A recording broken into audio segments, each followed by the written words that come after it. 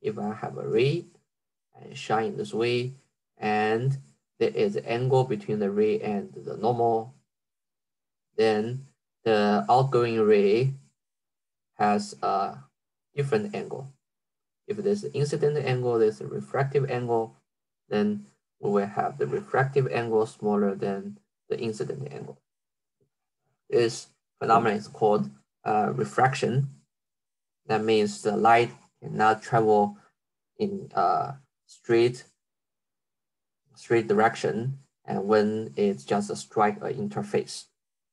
And now, if we have an object, for example, if I have an optical element, the element is made by glass, and this glass has a curvature, and we have the air on both sides, and we have the glass in between.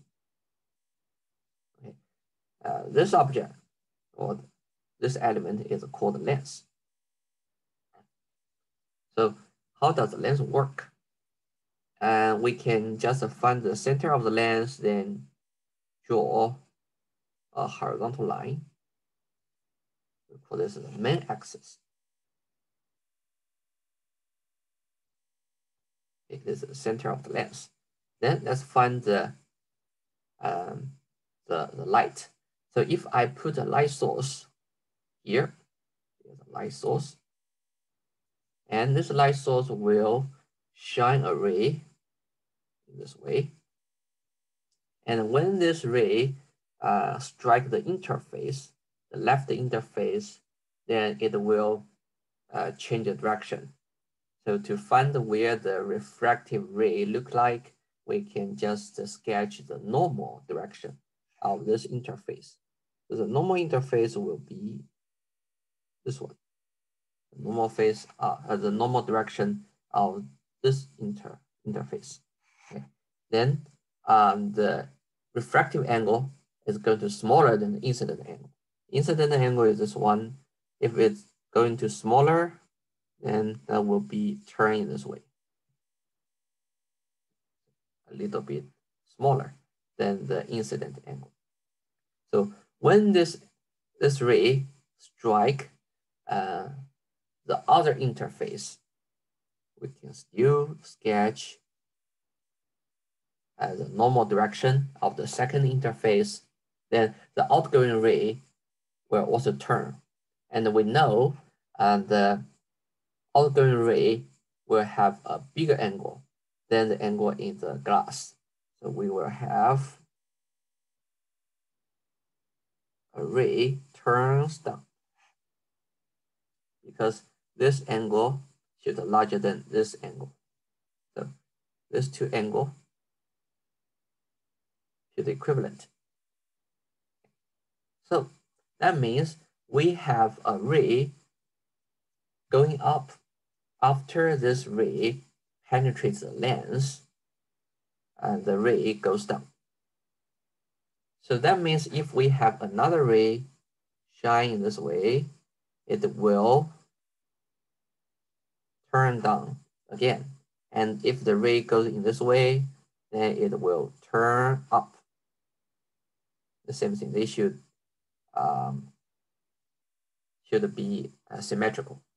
So that means if I have a light source here, and this light source shine the rays in a divergent angle, in a side angle, then this divergent rays will be focused at a point. So this focus point is called the image of the light. So the light here is called object. And the light here, we have a light spot on the right side. This light spot is called image. And we call this lens as converging lens.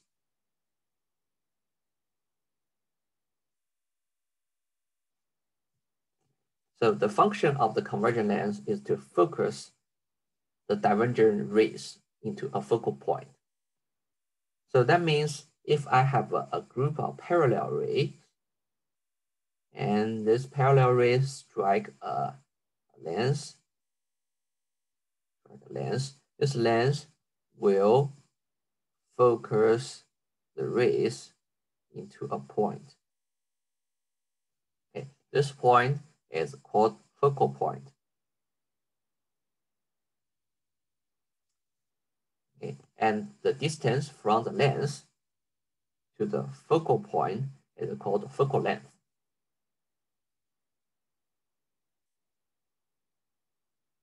And we use a little f to represent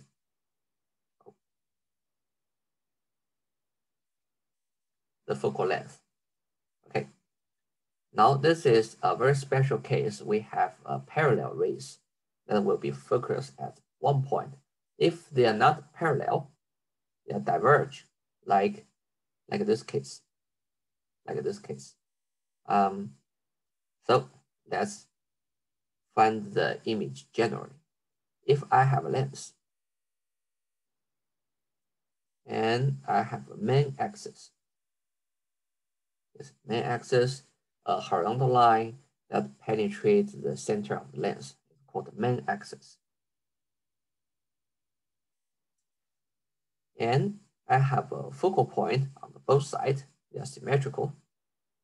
Point, I use capital F to represent, and the distance is called focal length. And also I have 2 times the focal point. This is 2F. The distance is double. Then if I put the object on the left, the object can shine a line, and shine a line, many rays,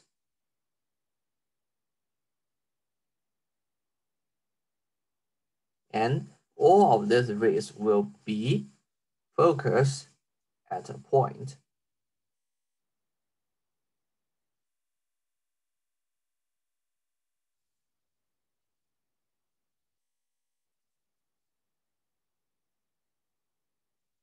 So they will focus at one point.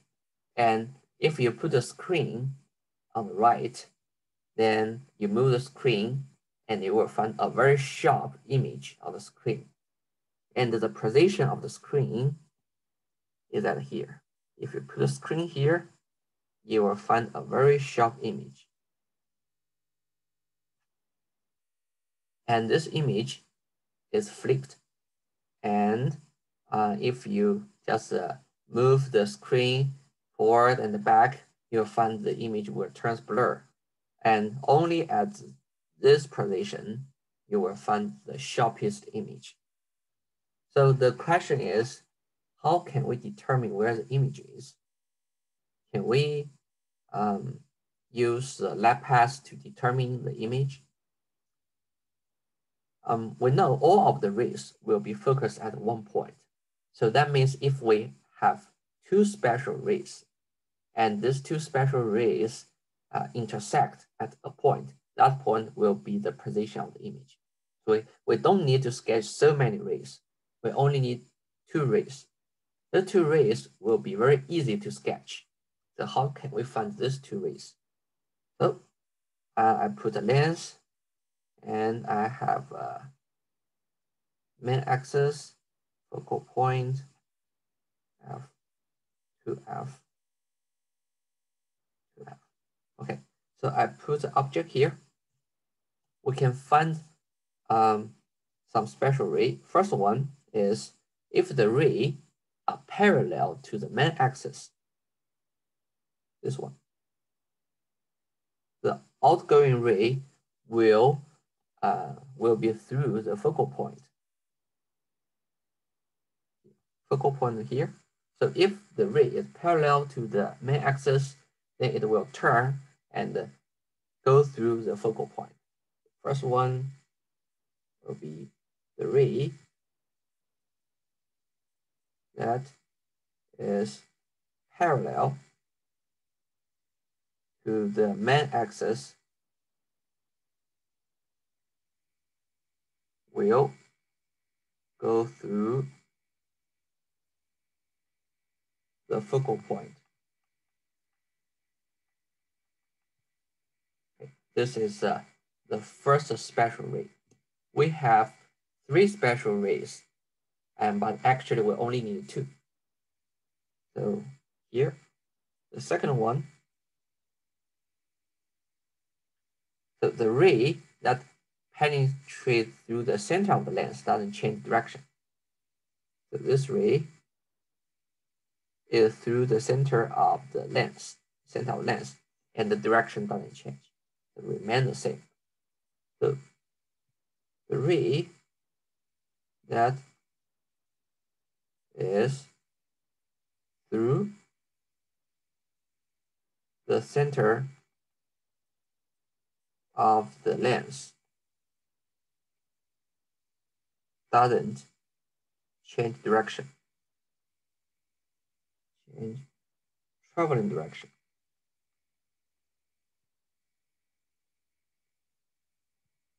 Okay, that's the second ray.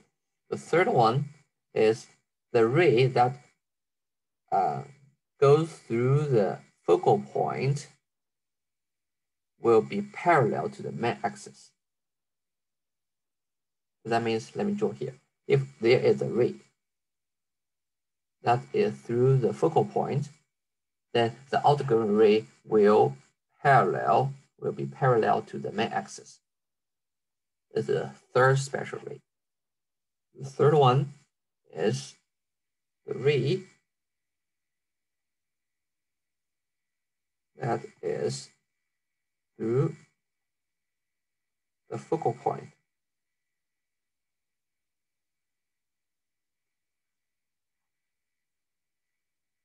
will be parallel to the main axis. Okay, so we have 3 spectral rays. The 3 spectral rays will give us the hint to draw the light path and determine where the image is. To determine the image, we only need 2 spectral rays, because the 2 rays will intersect at one point, and that point is where the position is, that the position of the image is. Okay, so we can draw this one.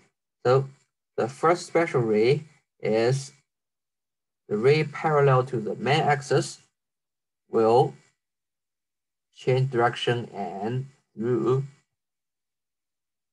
the focal point. Okay. The second one is if we have a ray that is through the center of the lens doesn't change the direction. That's the second spectral ray. The third one is the ray that through the focal point will be parallel to the axis, the red ray. So we will find the 3 rays intersect here. So this is where the image is.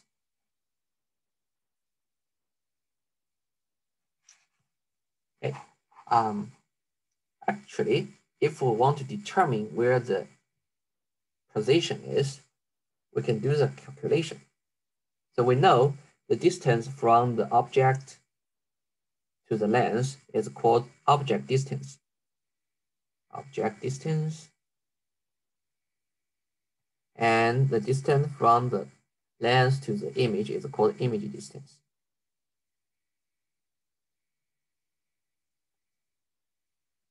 And we use small p, little p to represent the object distance, and we use a little q to represent the image distance. And we want to find the relation between p, q, and focal length. Okay, what's the relation between the 3 parameters? To figure out that, let's draw the optical path carefully. So we have object here, and it shines on the ray and penetrate through the center point of the lens. So this will generate lens here, the image here. Okay, so we find there are two similar triangles. One triangle is the red triangle. This one, this is one triangle. And the second triangle will be the blue triangle here. These two triangles are similar. So the ratio of the side should be equivalent.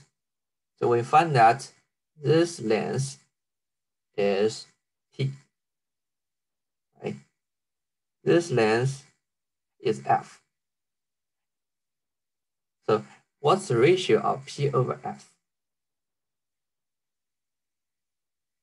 That will be this length over this length.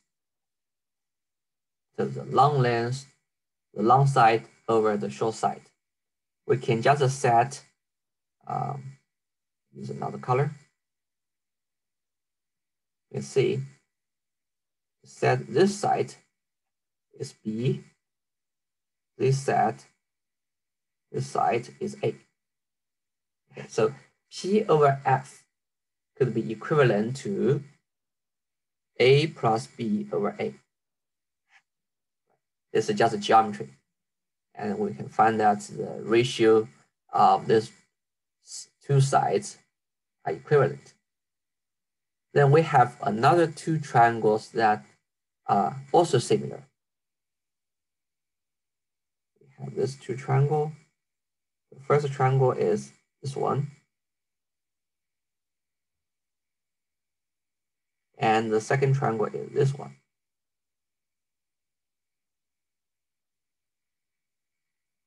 So we have two triangles similar, and these two triangles have the ratio of A to B, right? This is equivalent to the 1 plus B to A, B over A. And let's see, into the second pair of the triangles, similar triangles, we have B over A equivalent to this side over this side, right? That will be 1 plus, this side is F, and this side will be the image distance minus the focal length. So we have F minus Q over F. Okay, let's do some simplification. Simplification, then we will have 1 plus, this one will be Q minus F, Q minus F plus F. So we have Q over Q minus F. So eventually we have P over F equivalent to the Q over Q minus F. Then we can multiply Q over F, Q minus F on the left side, then this is gone. We multiply the F on the right side, then this is gone. So eventually we will have Q times P minus F times P equivalent to Q times F.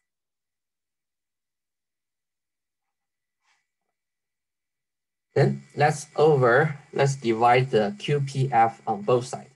So we divide QPF, QPF, QPF. So eventually we will have 1 over F, this is gone, minus this is gone, 1 over Q equivalent QF, QF, 1 over P. So this is called length equation.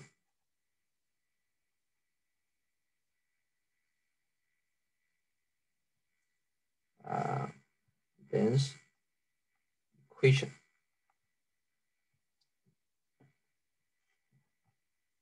So that means if we know the focal length, we know the image distance, we can solve the object distance. And usually if we want to determine where the image is, we use this equation. If we already set the object distance, then the image distance is determined.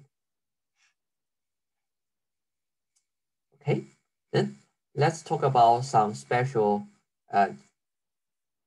position. From this this figure, let me draw a new image. That will be, this is focal point. I have object here, one ray to the focal point, the other ray, oh, hold on.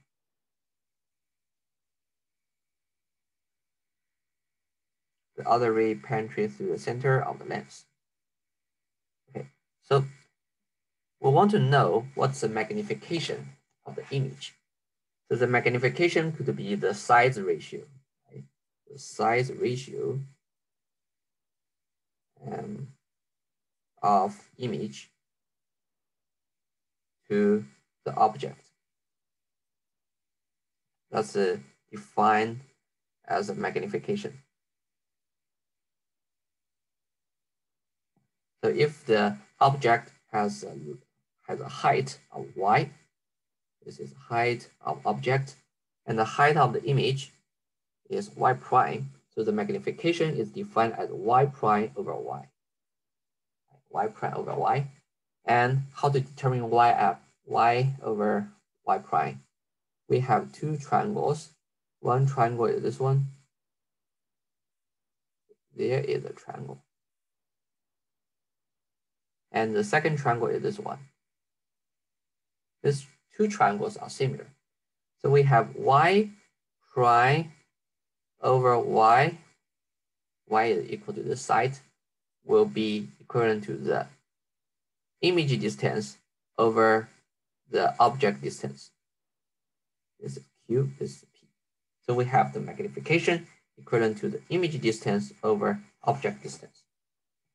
So that means if the image distance larger than the object distance, the magnification is larger than 1.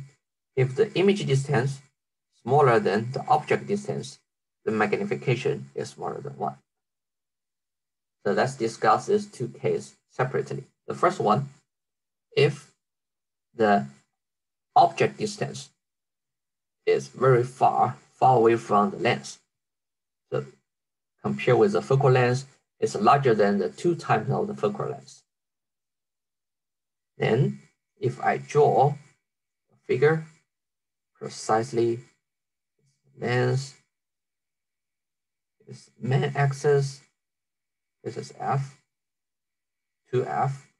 Then I have object here. Then the optical rays, first ray coming in this way and goes down.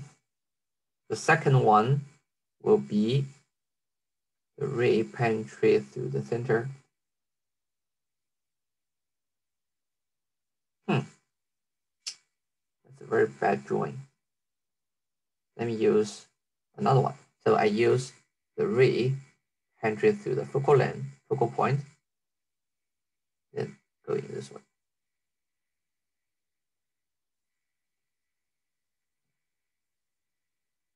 Okay, so we will have an image like this. And the image is flipped. You can find that if you put the screen on the right side, then on screen the image flipped. So I have a real image. Real means there is an image on the screen. So the real image and the flipped image.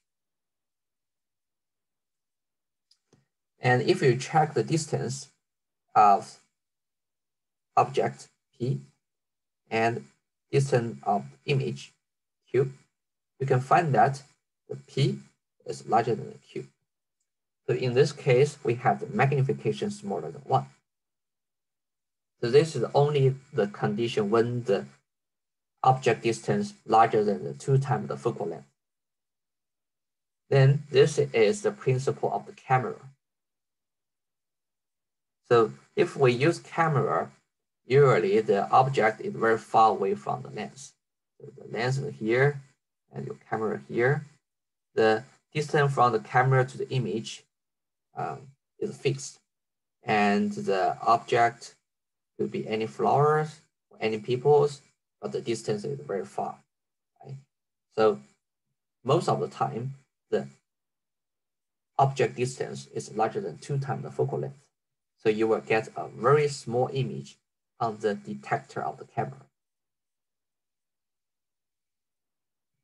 Okay, the second condition, if the object distance is smaller than 2f but larger than 1f, then we can draw the figure, the optical path. For example, here. And we have one ray goes in this way, right? We have the other ray. My drawing is very bad. I need a ruler.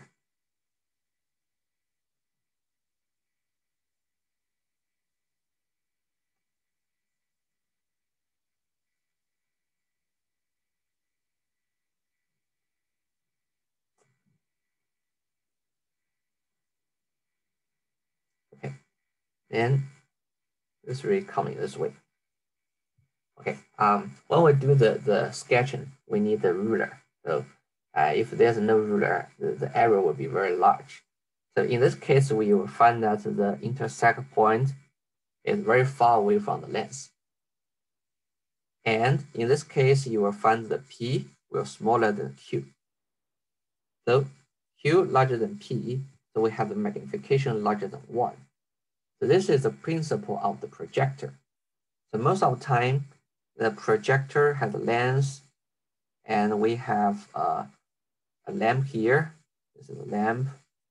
Then we have the film here, and the light shine the film and generate light rays, and the lens will magnify the rays on the screen. So you will get a very large image. And in this case, we will find the image is also flipped, but they are real. Real image, and this is magnified image. This is a big image. Okay, what if the object distance smaller than the f, the focal length? What will happen? So if we have a lens, we have a focal point this way, then we put the object very close to the lens. Then one rays go through the focal point, the other rays through the center of the lens. Then you will find on the right side, these two rays never intersect. This angle is larger, become larger and larger. So that means they don't intersect. If you put the screen on the right side, there's no image on the screen. No image.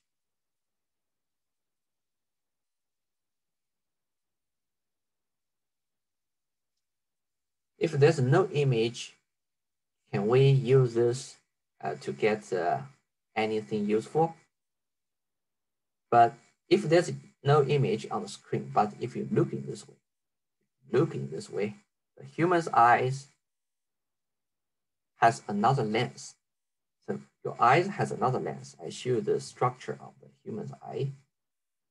Here, you can find the retina and the lens at a different position. This is a lens of a human's eye. Color. This is a lens of a human's eye. And you can also find this is a retina. The retina actually is a screen. Okay? So if the light rays coming in this way, if the light rays coming this way and they are diverging, they don't intersect, but the divergent rays could be focused by the human's lens to the retina. The retina has many sensor cells. This is a sensor cell. Can detect the image. So that means if there's no image on the screen, but you can still see something through your eyes. So here we have a new lens. This lens is human's eye, right? And the eyes will focus the divergent rays. These rays are divergent. And on the retina, this is retina. So it seems like that on the reversal expansion rays, they intersect here. All the divergent rays need a source. The source is you go reverse and expand the rays and go to the source. It's the same like that. There is something, there is an object, and shine the rays divergent and focused by the human's eyes. So what you see from your eyes is an image of this object. But if you put a screen here, if you put a screen here, there's no image. This image is in your eyes, not the real image. So we call this a virtual image.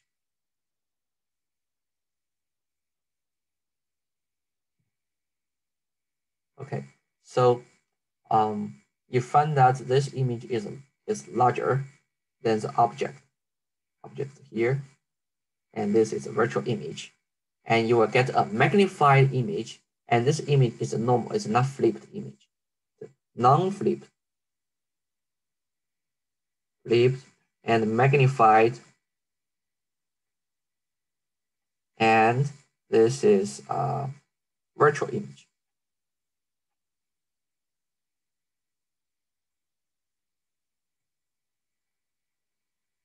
So this is the application when you use a lens to magnify the text. So if you read textbook and for the old people, the eyesight is poor, then they use a magnified lens to magnify the text. So if the lens is close to the textbook, then they will magnify the text and magnify the words a little bit larger. Then they can see the text very clearly. So if you push the lens and pull the lens very far from the textbook, then you will see a flipped text. So you have to make sure the object distance is less than the focal length. Then if we check the image for the lens equation, 1 over P plus 1 over Q equal to 1 over F, we have the relation that P smaller than F when we want to use a magnified lens. Then you will find 1 over P will smaller than, hold up, the P smaller than F, the 1 over P will larger than 1 over F. Okay, so that means this term is larger than this term. Then if you solve this equation, you will get a negative value, right? 1 over P larger than 1 over F. When you plot something, you get a smaller number, then that means that number is negative number. So if you get a negative number, that means the image is not on the right. So on the right side, the image distance is larger than 0, it's positive. If you get a negative value, that means the image is on the left. So Q will be here. That's smaller than 0, a minus number. Okay. So if we do the magnification, we use y prime over y, then we will get a q over p, then you will get a negative number.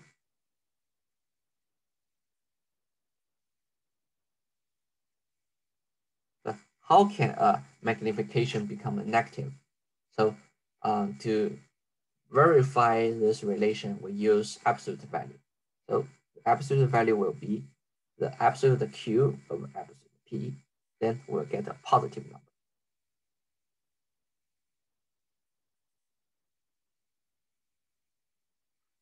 And in this case, this image is not flipped.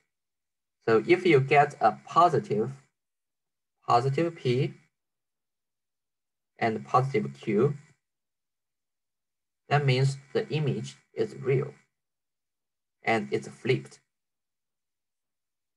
If you have a positive P but negative Q, then you get a virtual image. And it's non-flipped. That's a normal image. Okay, so this is something I want to highlight. Do you have any question? I'm just a bit confused about like your absolute value bars and the magnification question, just because like Professor Biagio put a negative sign in front of that same thing, in front of the Q over P for magnification. So I'm just. You mean we need a negative sign here? He put it in front of the Q, like to handle that sign with the Q. Like this? I just don't know how to reconcile like those two things. Like, I'm just a little confused. So when we talk about the magnification, they should be a positive number. So if we have a negative value for either Q or P, then we put a negative sign in front of this value. But eventually we need a positive value. Okay, thank you. Okay, so if you don't have questions, let's do the quiz. I think this is the last quiz. And next week, the Thanksgiving week, we don't have class. And the week after Thanksgiving, we don't have quiz. So that's the last week. And the last week, I will review a previous exam. I haven't decided which exam I'm going to review, but I will tell you before you come back. And so if you have any question about the electromagnetics, optics, and also the wave propagation, you can send me email. And I think you can find the quiz on the course site. The quiz is about how to use the lab path to interpret the lens, the image of the lens. And I think you can take 10 minutes to finish. After you're done, please upload your solution on the course site. And if you finish, you can go. And I wish you have a safe and joyful Thanksgiving.